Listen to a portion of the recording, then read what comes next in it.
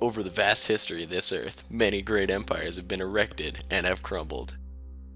Ancient Greece, Rome, the Aztecs, Great Britain, the effects of which can still be seen in our society today.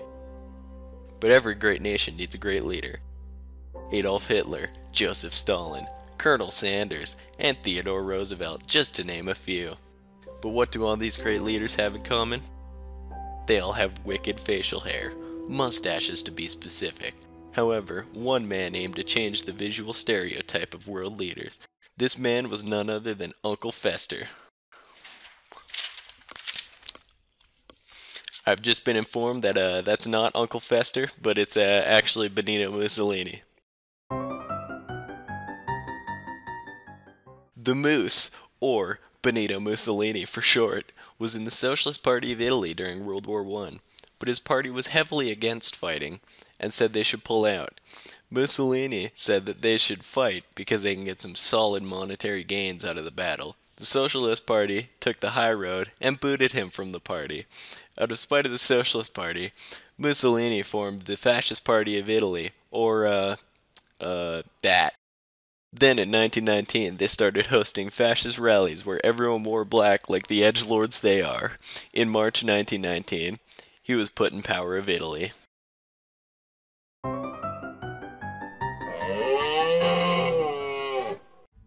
With his recent rise to power, the Moose was hungry for more.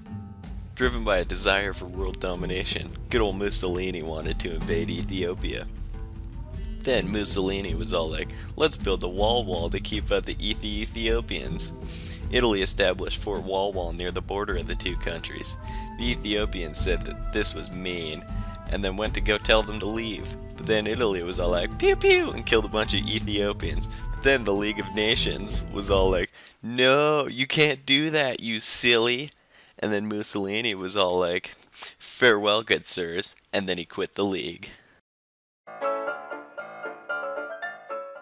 Italy still wanted Ethiopia, so they went to war. In the war, Italy was outnumbered roughly 3-1, but that didn't matter, because most of the Ethiopian army only had spears and bows to attack the Italians. But they had some guns, but they were all from the 1800s, and they were much worse than Italy's guns.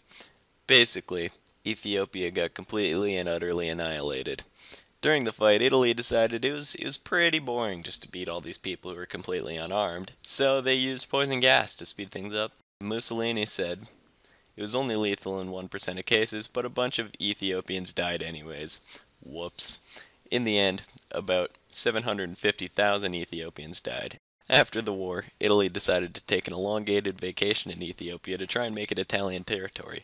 This lasted until the end of World War II, and they were forced to give it up by the victors of war. Speaking of World War II,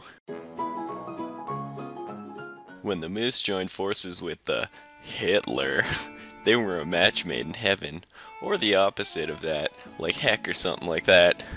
But during one of their many playdates, they decided they wanted to play Operation 25 to be precise. Operation 25 was the code name given to the invasion of Yugoslavia that began on the 6th of April 1941. Basically, Yugoslavia got the short end of the stick. By stick, I mean gun. They got obliterated. It finally ended when the Royal Yugoslav Army surrendered a short 11 days later. After World War II, basically, the entire world was mad at Mussolini. His dream of becoming the Italian Julius Caesar was quickly fading. He was surrounded by the Allies and anti-fascists, so he decided to make a run for it. He tried to disguise himself and jump a caravan, but when the caravan was stopped in Dongo... Wait, Dongo? Is that actually what it's called? Okay, well, this guy didn't work out very well. Mussolini was executed by firing squad at the end.